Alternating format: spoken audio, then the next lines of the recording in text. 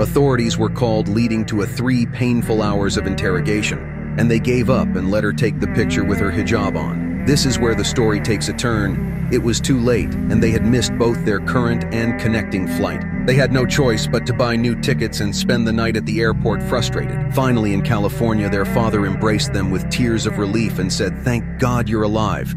Her mother replies with, "Of course we are alive, why wouldn't we be?"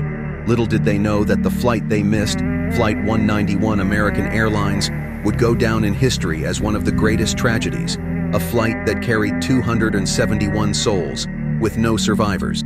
Hala's unwavering faith in her hijab turned out to be her saving grace. This is a reminder that Allah says, "Whoever fears Allah, He will make for them a way out."